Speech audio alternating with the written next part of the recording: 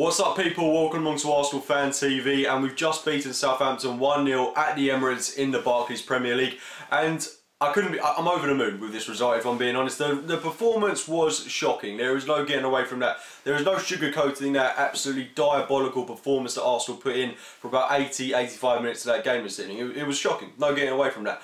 But the 3 points, as we head into this busy Christmas period of the season, is absolutely massive for us. And with the likes of United, Liverpool winning, it's big for us to get these 3 points against a very good Southampton side, in all fairness. I know they were going into this game on the back of a 3-0 defeat to City, but I thought they were sturdy tonight. Their defence certainly held up well. Fraser Forster in goal for them was absolutely magnificent.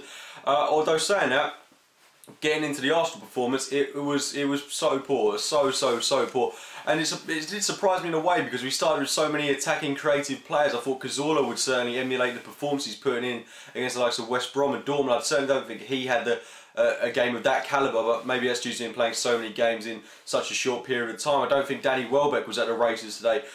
Chamberlain and Sanchez, on the other hand, I thought they were their usual consistent selves, but you can start to tell now that both of these players are playing a lot of games for us. They're having a lot of time on the pitch, and they're starting to burn out a little bit. And going into this stage of the season where we've got a lot of fixtures clustered together, that is a mild cause for concern. I think we've got to start using the squad at some point. We've got to start introducing the likes of Joel Campbell, playing players like Lucas Podolski a little bit more. Otherwise, we're going to overuse the likes of Chamberlain and Sanchez. They're going to burn out, and they're going to inevitably get injured. That's what's going to happen. But they were crucial to the team tonight, Alexis Sanchez especially, for getting the goal. But focusing just away from the team lineup for 1 second, I thought the defensive performance from us was really good. That's the only real positive I can take out of this performance tonight. The defensive game was really good. I can only really think of a couple of chances that Southampton created in this game, and that was the Pella chance fairly early on in the game, which he absolutely scuffed. Probably should have scored that past Martinez. And then they had another chance which Koscielny made an excellent interception there. And Koscielny coming back into the team, you wouldn't think he's been gone for a month or so. He was magnificent tonight. He was absolutely superb. It probably was my man of the match. He was the most consistent player. He put in some excellent tackles, some excellent interceptions, never stopped working. He's an absolute workhorse for us. And it's great to see that players like Mertesacker are coming out their shell a bit more when they've got players like Koscielny alongside them.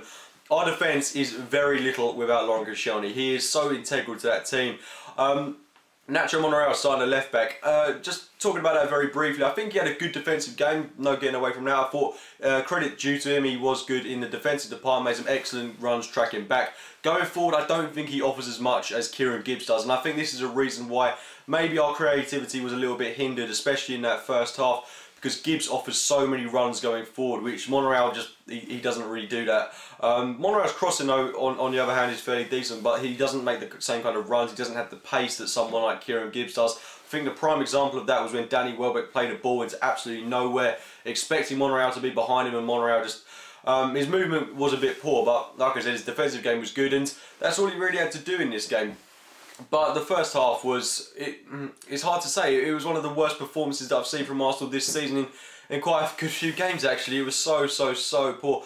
As little as Southampton did in the game, we did very little going forward as well. It wasn't really that, you know, we had bad players out there or Southampton were playing poorly. It was just that we just lacked creativity and imagination. I mean, it's horrible when you've got a player like Ramsey bombing forward and then he'll stop, look around for a few seconds, and then he'll pass it back to Mertesacker. That was the reoccurring theme for a majority of that first half. And there was also another tactic that we continued to use, and that was playing it out to the left-hand side and crossing it in, which absolutely nothing came of, because we were closed down so quickly. I mean, how many times do certain players, I mean, Cazorla and Sanchez do this an awful lot. They try to beat the same man about 4 or 5 times. They'll pivot the guy, spin around him, and then they'll go back and do it again.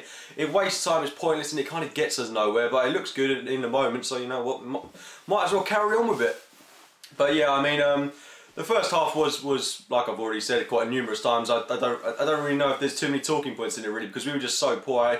I think in all honesty it was one of the worst performances I've seen from Arsenal this season. But going into that second half, I mean, I was going to come out with something positive there, but there weren't really many positives to say going into that second half. For about 5-10 minutes we looked like we were going to turn up the tempo, but we didn't really do that, and it just slowly rejuvenated the performance that we were having in the first half. It was very slow, very lethargic, just passing it around the back sideways, but it really reminded me of the kind of football that we were playing when we had the likes of Johan de Jure in the side, when we were playing it from left to right, left to right, left to right, hoping for a lucky break, crossing it in on occasion. That's exactly what it was, the 2011-12 kind of football we were seeing. I wouldn't have expected it now. And Cazorla, Sanchez, Chamberlain, there wasn't a lot of creativity. A lot of that had to do with people being overplayed. That's the only thing that we've got to delve into the squad, like I've said already, and start introducing new players into the game. I think that was kind of made evident when the likes of Giroud and Podolski entered the game. We looked a lot more fresh going forward, and that's certainly got to be a learning curve for Wenger.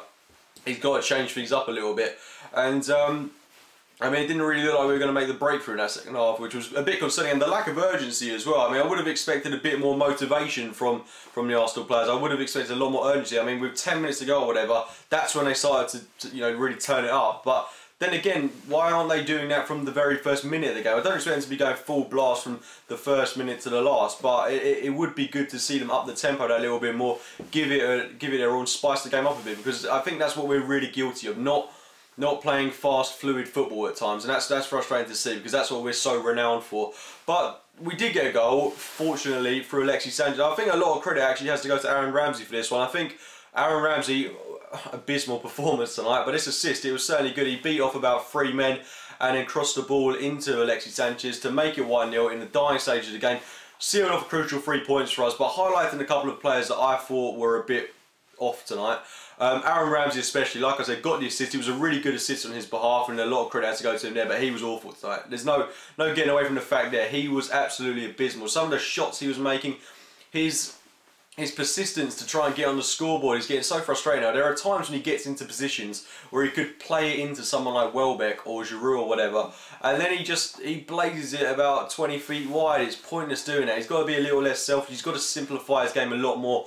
Arguably one of the worst performances I've seen from him this season. It's one of the worst performances I've seen from him in a good long while. But players that I thought played well, I mean, there are a lot of people that I could pick out in this game. Emiliano Martinez in goal. It's his 3rd clean sheet in a row for Arsenal now. He's certainly got to be happy with that, and he's going to be thinking that he can contend for the #1 spot, which he certainly can. I thought he played really well tonight. His distribution has improved. His handling has improved. He does look a little bit shaky at times, but it's good to know you can have faith in this guy as our 3rd choice keeper. I mean, to have a 3rd choice keeper of that quality is absolutely great to have in the side. The defence as a whole, I think credit's got to go to all of them, because they kept Southampton quiet. They kept the likes of Tadic, Pella, Mane quiet throughout the course of the game, so credit has to go there. Koscielny obviously is the standout player there, like I've already mentioned. It was great to have him back in the team, but I could go on about Koscielny all day. He's that much of an exciting player to watch. But, I mean, other players I thought were a bit off in the game. Certainly Danny Welbeck, I don't think he was at his best. I think he had a good couple of opportunities to score. He had a good opportunity in about the first 10 minutes, and he had a good opportunity when Giroud put him through. But I don't really want to be too negative on tonight's performance, because there are a lot of positives to take out from it. But then again, equally, there are quite a few negatives. But let's just enjoy the 3 points. Let's just enjoy another win. It's 3 on the bounce now. Like I said, positives that can be taken from tonight. Giroud played really well when he came on again. Podolski looks really good when he came on. And you know, we can go into that game against Stoke with a lot of confidence behind us. But I absolutely hate that fixture against Stoke, and I honestly think it's going to be very difficult for us to clinch all 3 points in that game, because it is just such a... Oh, it's a horrible fixture. But those have been my thoughts really on this evening's victory over Southampton. If you've enjoyed the video, then be sure to give it a like rating. Subscribe to Arsenal Fan TV. Be sure to check out my own channel as well, AFC Game by Game. And generally, thank you for watching, guys. We've teamed up with Football Fanager again to give you our weekly Football Fantasy League competition. This week, you can win this. An Arsenal top signed by Per Mertesacker, David Ospina, Olivier Giroud and Steve Bold. All you got to do is enter the competition. The link is below. Enter your team. I'm still vexed about last week because I didn't win it. A guy won that top last week. Who is going to win this? Enter now. Link below.